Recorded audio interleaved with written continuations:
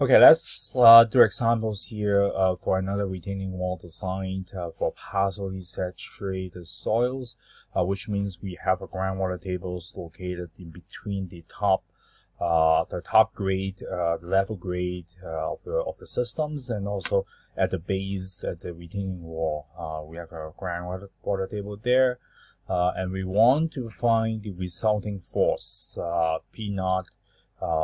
From the soils and water behind our structure, and also the locations of the resulting force. So we recommend that we start with considering there's two types of materials here, the dry and saturated soil. We need to find the horizontal stress at each type of soils at the bottom of the layer. So the first one will be at the bottom of the or the top of the groundwater tables, the bottom of the dry soils. So we need to find the horizontal effective stress at that point, and also similarly the effective horizontal stress at the bottom of the other type of materials, which in this case is the base of the systems. And then we draw corresponding stress diagram. We will talk about each type of materials, what are the corresponding stress diagrams, and knowing the stress diagrams, which means we find the area of the diagram that corresponding to the force of that particular materials acting to the wall. So we have the soils, we have the water, and then after that we find the resultants. We can locate the locations of the resulting force. So that's the ultimate. Okay, so here as examples where we have a uniform soil site. We know the unit weight of the soils, 19 kilonewton per meter cube, with a friction angles of 35 degrees. Unit weight of water is standard, and the water table in this case is located 3 meters from the top grade and 7 meters from the base of the retaining structure. And again, like we try to find the resulting force from the water and soil mass behind the wall, the resulting force, and also the locations of such force.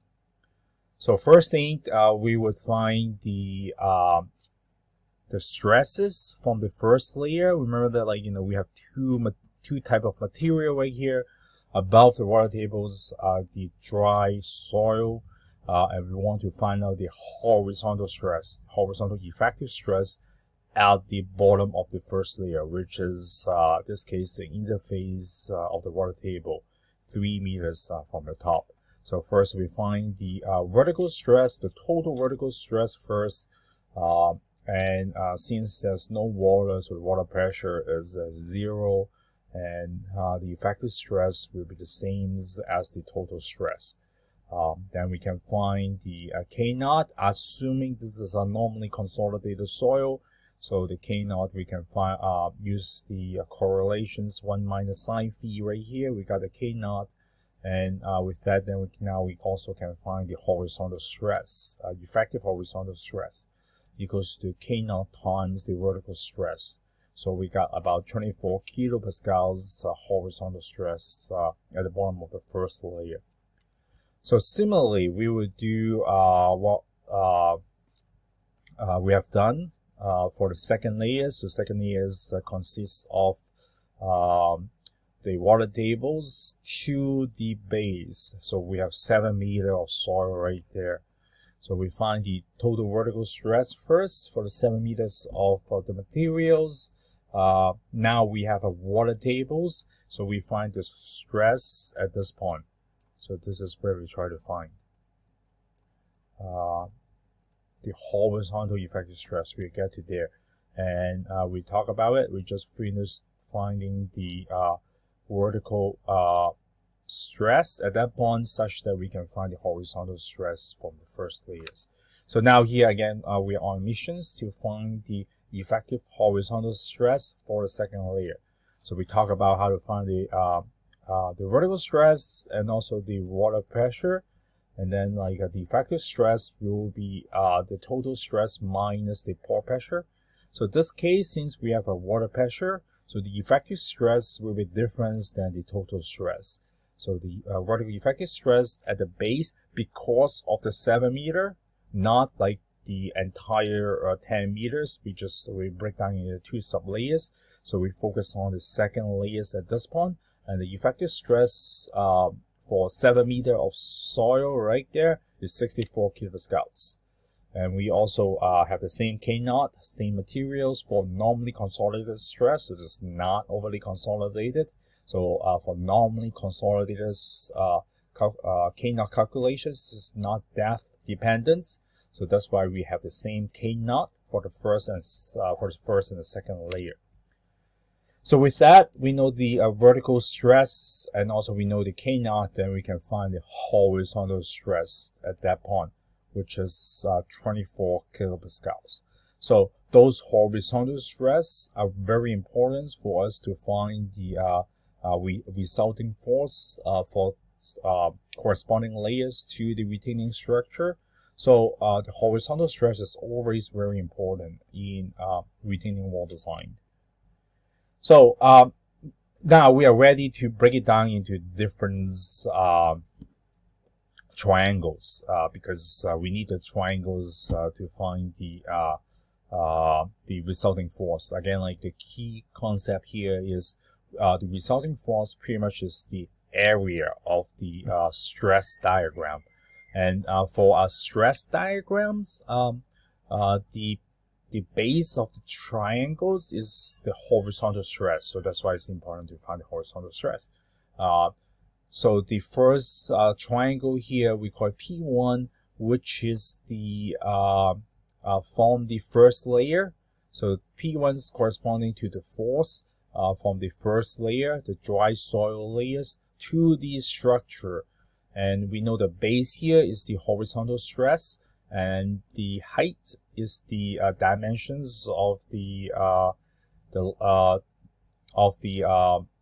layers. So the thickness of the layers, which are 3 meters.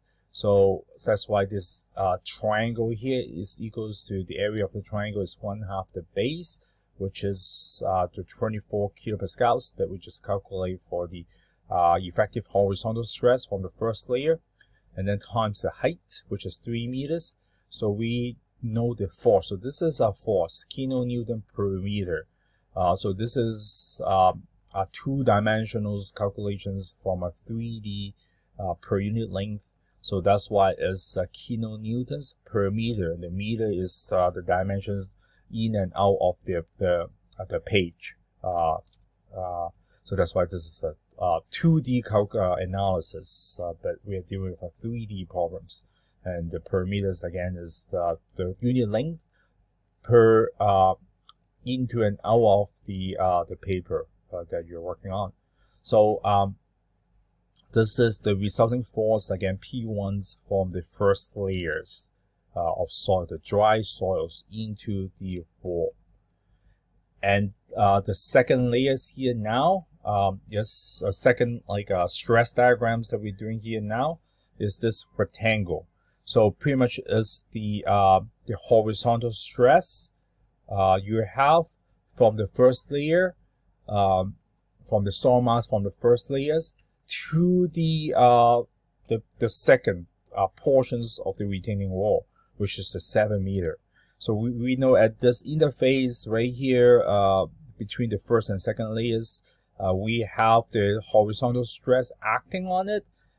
So that gives you the width of this rectangles and the height of the rectangles corresponding to, again, the second layers, the 7 meter. And this is rectangles.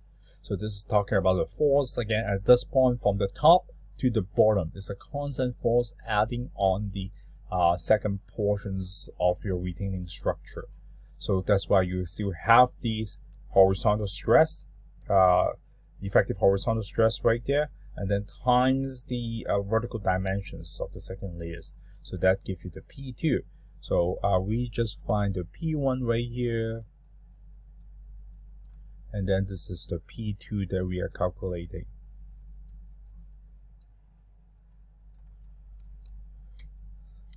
So we finished the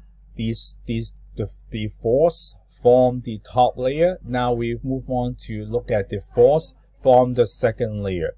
So this is the P3. So P3, where it comes from, is the stress from the second layers on these lower portions of the retaining structure. So this is a triangles, because the force, again, this we talk about the soil mass on the second layers only. So that's why the soil mass of the second layer at the interface right here is 0. But you got the whole strength, whole like a loading strength at the bottoms. So again, this is a triangle, so it's 1/2 the base. And this is again the key concept of stress diagrams. So whenever you have stress diagrams, it's handy, it's helpful, because the base of your stress diagrams is always the horizontal stress. So that's why we focus on finding the horizontal stress at the beginning, and this is the second layer's horizontal stress. So we got the sigma H2 right there, we calculated at the beginning. So it's 1/2 the bottom stress times the dimensions of the second layers, which is the 7 meters. So it's a triangles, so it's a triangular area. So 1/2 base, the horizontal stress again, and then times the height. So we got 96. We got 96 kilonewtons per meter for this triangular force. Again, this is the second layer's soil mass acting on the lower portions of the retaining structure. So last but not least, the last components that we need to deal with for saturated soil is we have the water force. Now we have the water force. So water force is a bit trickier now, because the base here is no longer just the horizontal stress, but the base here now for this water stress diagram here is the water pressure. And we calculated the water pressure at the beginning. So we know the water pressure is right here, and we use it for our stress diagram calculations right there. Then we can use this like a use up to, and then that's the base of the stress diagrams, and then times the height of your second portions of your retaining structure, and that gives you the stress diagram for the water force acting on the retaining structure. So retaining water design, water is always the key, because with the understanding that water provide that extra pressure to your structure. So water is always something like you need to keep an eyes on. At the first hand, if you can get rid of it, get rid of the water. If not, you need to account for the force from the water pressure, which is the water tables. You can find the water tables. Then you can estimate how much water pressure acting in additional to the soil, acting to the your retaining structure. So those are the 4 stress diagrams we need to encounter for this type of scenario, where we have a partially saturated uniform soil mass behind the retaining wall. So after we have find the 4 resulting force from the 4 components that we talk about. The total amount of resulting force will be the summations of the 4. So in this case, it's about 543 kilonewtons per meter acting on the wall. So we know this is the resulting force that acting on it. Again, the key here is getting the stress diagram right, and also with that, you need to understand when we draw the stress diagrams, how to find the base. So that would be the key. So the base that we mentioned about would be the horizontal stress for the soil mass, and for the water force, the base of the stress diagram will be the water pressure at the locations that you're looking at. So we find there's the piece of knot right here, and then next will be finding the locations, and we can do it for taking moment at the base right there. So we know we have the 4 forces that we talk about, the P1, P2 that acting on, and same as the P3 and P4 that we acting on the wall. And we have drew the stress diagram, so that should be handy. So we know that P1 is at the locations at 1/3 of the triangles that we talked about previously. So we know this dimensions right here. You can call it to be Z1. Same as like the P2 right here, the Z2. And when you have a triangular triangle, you find the center of the triangles is always 1/3 from the base. So in this case, Z1 here will be 1 meter above the bottom, which is the water interface. So here is we take the moment at the base, so we have the 7 meter right here at the water interface, and the triangle here again given us is 1/3 of this dimensions. So that's how we find the Z1 right here. So we call this to be Z1. So Z1 is at the locations of the resulting of P1 all the way from where we take the moment. So the same thing, like, we need to find the Z2. So we take the moment is the force and then times the moment arm. So Z2 is the moment arm corresponding to the second force.